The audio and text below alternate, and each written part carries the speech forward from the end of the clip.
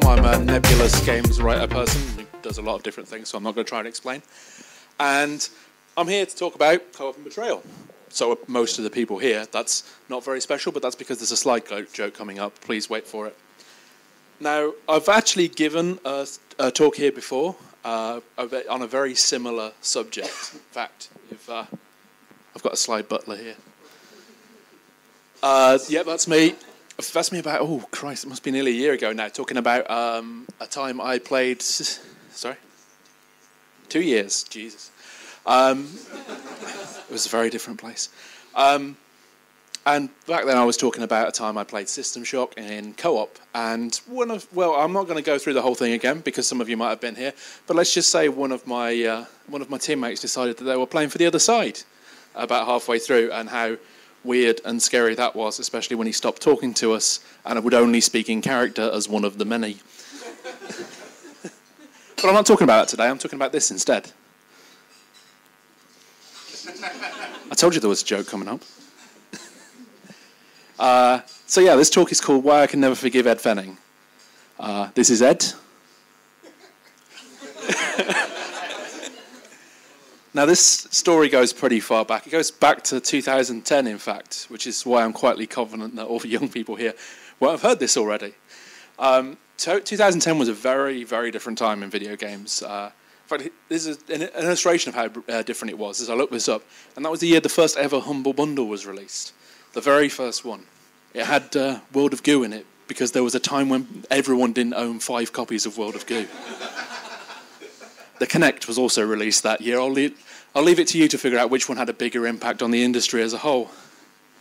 So, yeah, this was a time when indie games were just taking off, having been invented by Jonathan Blow in 2008. I forgot to put a slide in saying this was a joke, but thankfully everyone got it. And transition from Xbox Arcade is where all the money is to everything must be on Steam was well underway. One indie game that wasn't on either of these was called Neptune's Pride. The next thing I was going to say was, remember this. Anyone was to ask if anyone remembered this, and apparently you do. Although it doesn't actually matter what you've answered, because I haven't written 2 different versions of this talk. I'm just going to say the same thing either way. It's not a branching narrative. I'm not a BioWare NPC. You can't shag me in an escape pod no matter how many times you hit the flirt button. For anyone who doesn't remember it, which I've already assumed is most of you, regardless of what you actually just said, there's a reason that you've not heard of it recently. It's because people who played Neptune's Pride don't like to talk about it anymore. It hurts too much. Though if you played Subterfuge in 2015, that's very similar. Sorry if that's a bit of an anticlimax. Again, it doesn't matter if you were disappointed or not, I'm still going to say the same thing anyway. Neptune's Pride is a browser-based strategy game that has destroyed more friendships than Kevin Owens. Topical WrestleMania joke here. There's a slide for that, Jake. Oh no, sorry, that was Subterfuge. I've already forgotten my slide. There we go. Now, about half of you probably laughed at that, and the other half have no idea even which one of these two is Kevin Owens. It's that one. His wrestling gimmick is that he's a bad friend.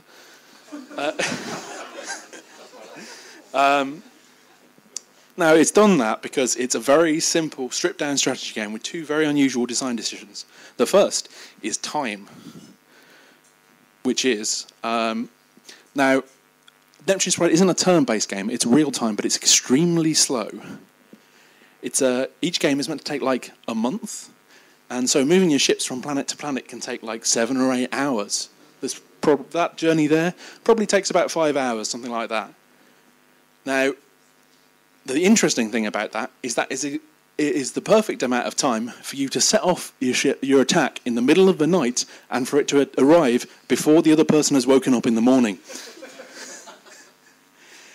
And that's exactly what people did, like a lot. There's no way to schedule movement in advance either, so if you want to attack someone in the middle of the night, you actually have to stay up until 2 a.m.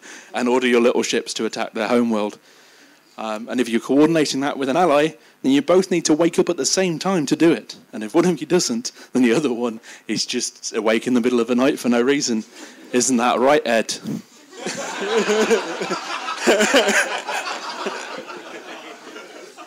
But I'm getting ahead of myself. This results in a sort of nap chicken, where you want to launch your attack early enough that it will land before your opponent wakes up, but late enough that early enough that it will land before your opponent wakes up, but late enough that they'll have already gone to bed and won't notice it coming. You can't turn your ships around when they're moving either. So once you've committed to the attack, you're committed, no matter how well your enemy manages to reinforce beforehand. It also helps that we weren't all on Twitter at the time then, so it was hard to tell if someone was awake and whether it was on their PC or not. This information will be important later on. The second important design decision is that Neptune's Pride has a really interesting diplomacy system. That is, there is no diplomacy system. There are no formal alliances of any kind, no binding agreements. If two fleets belonging to different players are in the same system, they will fight. The only diplomacy that exists is an in-game email system, and everything else is on the honor system. This is also important. You might not exactly see how these two ingredients conspire to ruin friendships, so the best way to do it is through the anecdote that I'm about to tell you. So I'm going to tell you about the Mother's Day War. Yeah, I named them. It happened fairly early on in a Neptune's Pride game, like a third of the way through. There'd only really been a few skirmishes, mostly when two players attempted to colonize the same planet. If you imagine the sort of awkward two-step you get to when you're going down the corridor at the same time, but at the end of it you both draw guns and shoot each other to death. Ed was the nearest empire to me, and we'd allied together a few times to attack a third party who was gathering power. And by allied a few times, I mean made plans to launch 3 AM raids that I got up for and Ed didn't, twice. Eventually, I got fed up with this and pointed my mass fleets at his homeworld, and that's when I got an email. Sorry, you've gone ahead of me now. Sorry, I was just gesturing towards the thing rather than changing it. No, back one. Sorry about that. Now, at that point, I got an email. Hey, it said, and I'm paraphrasing this because the actual wording is lost in the mist of time. This was 7 years ago. I'm going on holiday for a week, so I'm just going to leave my empire on autopilot till I get back. Now, at this point in the game, we were all fairly trusting. So all the players together agreed to leave Ed's planets alone until he got back from his lovely holiday. Instead, I opened a second front against a guy playing from the US, which involved a lot of complicated time zone juggling and extremely weird bedtimes. Mostly this was just a minor skirmish, though. Instead, I was content to gather my forces since my closest rival wasn't going to attack me. In fact, I was so relaxed that I took the day off to visit my mum for Mother's Day and didn't check Neptune's Pride the whole day. When I got home that evening, I found a massive fleet belonging to Ed Holiday Fenning heading straight towards my homeworld. Let me tell you, emails were sent and they were not polite. Ed's not actually here today. I thought he was going to be, and I was going to tell you to talk to him about his side of the story during the break. I believe his claim rests on him saying that he set the course for his ships before he left, and he never actually meant to claim that he wasn't going to attack anyone, just that he wasn't going to be in control. My civilization never actually recovered from that attack, although I responded by revenge gifting everything I had to Ed's closest enemies. I was rapidly mopped up, and Ed eventually won the game when his two closest rivals attacked each other over second place. Now, let me tell you, dear listener, this betrayal affected me. I was no longer the naive, trusting young boy I once was. I was transformed into the bitter husk you now see before you. It took a while before I could face anything like Neptune's Pride again. Seriously, it was at least a year before I could play anything even resembling it. I missed that subversion craze 5 years later because it was still a little bit too raw. Lion Helmet, the studio that made the game, put out a series of games in a similar format, including a direct sequel to Neptune's Pride. None of them ever quite captured the momentum of the original, possibly because none of us would ever be quite so trusting again. And how did I play these subsequent games? Did I extend the hand of friendship? God, no. No, I lied. I deceived. In the time we attempted to play the sequel to Neptune's Pride, I took screenshots of another player's shoots and photoshopped it so it looked like he was attacking someone else, then emailed it to them. Then I did the same in reverse to the other guy. They went to war soon after.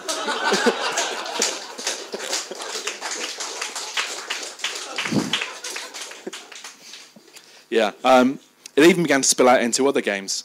Sully Infernum, which is a board game in which you all play as demons fighting to be Lord of Hell. It's a great backstabbing game, by the way. I definitely recommend it.